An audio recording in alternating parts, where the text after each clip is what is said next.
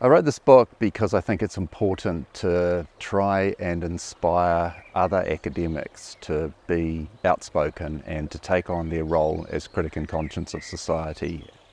The book's about my life, a working class background, a truck driver and a builder, into academia, to becoming a lecturer, and then into the media spotlight. Some of my work that was quoted in a BBC article. Our Prime Minister at the time, John Key, was really grilled about it, and that led to a whole lot more being in public than me having to fight harder and harder as it went on.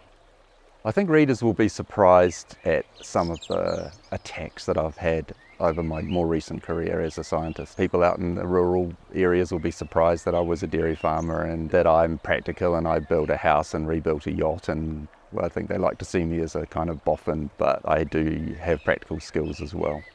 I hope that people read the book and can see how you can get awareness out of issues that have been covered up, and that you can come from a background that's not the expected place to come from.